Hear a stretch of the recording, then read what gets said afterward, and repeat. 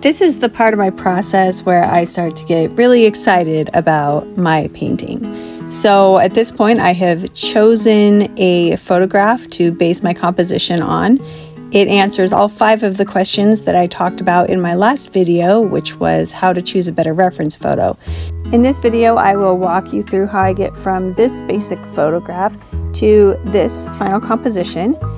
I'll also show you how I break down the composition into smaller and smaller shapes and into different types of visual information so that I am able to paint faster and more accurately as I go.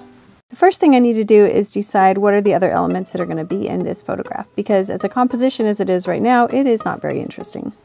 This was something that I planned ahead for, so while I had my camera and aerial view and my lights set up in the same spot, I went ahead and made sure to take a lot of different pictures of elements that I thought that could be interesting in this painting.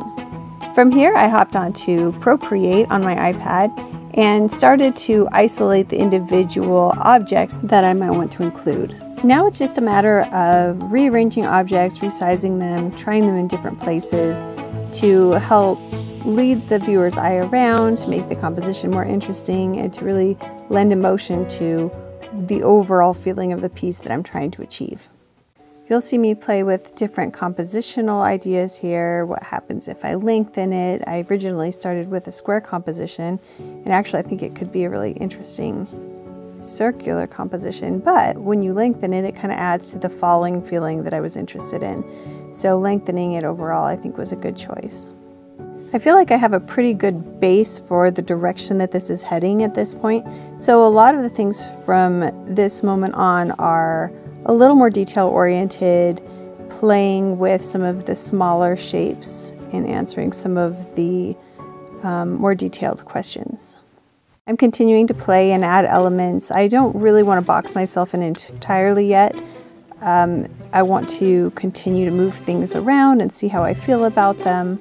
But really at this point, I am looking pretty committed to the direction of this composition. There's a few things that I'm still going to play around with a little bit, just narrow it down, see how I can make it better, look for any remaining problems, and start to maybe go in and even tweak some of the color and the value issues on a smaller scale.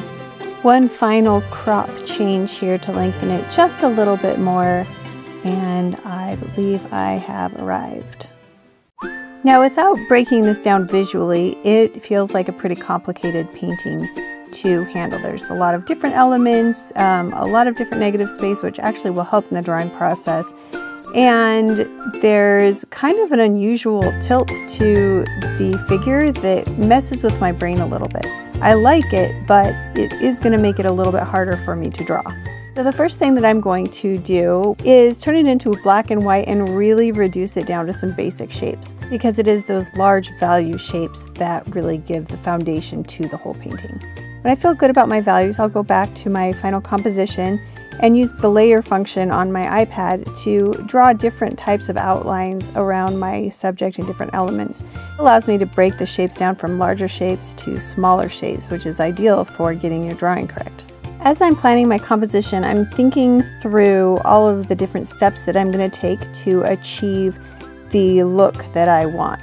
So for me, it's really important to have areas where transparent paint is seen through the opaque paint. And to do that well, I need to have a plan for what that whole transparent layer is going to look like. Okay, I am finally ready to paint. I put a grid on my reference photo that helps me see where things line up and keep track of things, as well as one separate layer where I do about a 3x4 grid that I can move around and focus in on certain specific areas. So that's about it for my digital process. I'm excited to bring you another video soon, so make sure you're subscribed. And if you have any other questions, please let me know in the comments.